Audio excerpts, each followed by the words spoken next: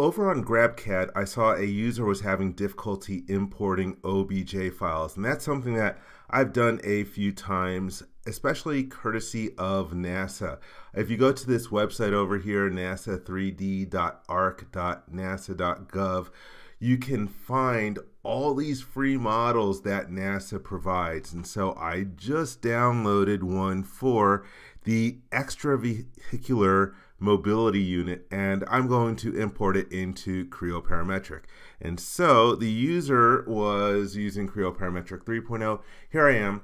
There are two different ways of bringing an OBJ file into Creo Parametric.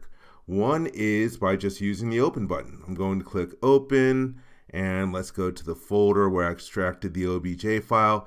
You can see that, hey, there's nothing there because by default, Creo Parametric is looking for Creo files, parts, assemblies, drawings, layouts, etc.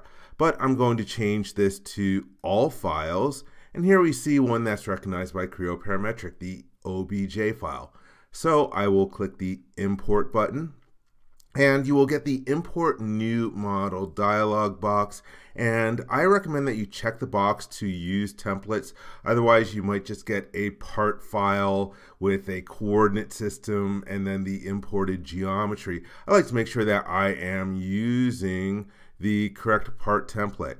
And here, this is the wrong template. I can click the options button and grab one of my other model templates, and I'm importing this as a part, so I don't care what's listed in here for the assembly, and you can leave the rest of the settings in here as they are. So I will click OK, and here it will offer to generate a log file. I don't need that unnecessary file on my disk, so I will uncheck the box. You can change the file name if you want, and now I will click OK, and the import process starts. I know that this file is ginormous, so we will put in a small edit here and come back when the file is imported to show you what it looks like.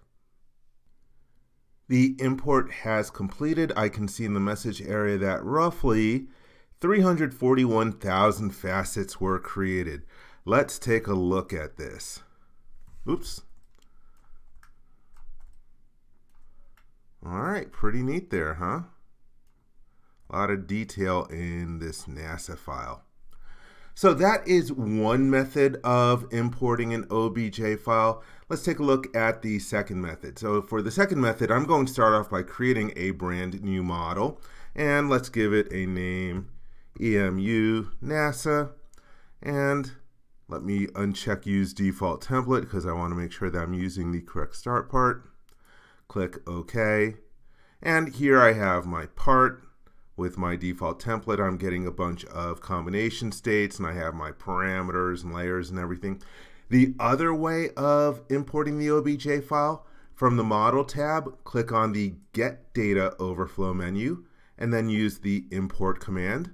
And again, we are in our working directory, and it's automatically set to all files. Now I will click Import, and here we have, import type, automatic. We're using the current profile. I'm not generating a log file. I will click OK. All right, after we select the file here, you can see the dashboard where it lists the file that we are importing. And I don't think there's really much to note on the dashboard other than you can choose a different coordinate system than the default for importing. Options. This stuff has to do, I believe, if you are re-importing a file, if the original OBJ file is changing. Properties, that's where you can change the name of the feature that's being imported. Now I will hit the check mark, and here we have the facet feature. And what's interesting is that when you import the OBJ file, it's a heck of a lot faster than if you just open up the OBJ file directly. I hope you enjoyed this video. For more information, please visit www.creowindshield.com. If you like this video, please give it a thumbs up, and also click the subscribe button to be informed when new videos are uploaded. Thank you very much.